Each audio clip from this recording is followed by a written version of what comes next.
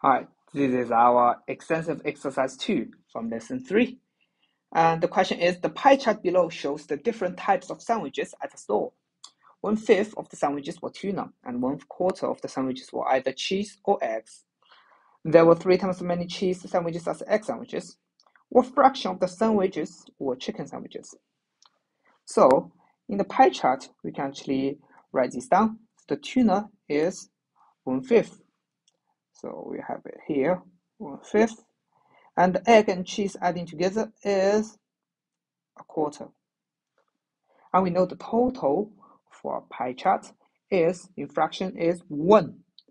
So therefore, to work out the fraction for the chicken, we simply just do 1, take away 1/5, take away 1/4. And that's just doing the fraction. We can turn the lowest common multiple of 4 and 5 is 20. So we can turn everything in the base of 20. So 1 is equal to 20 over 20.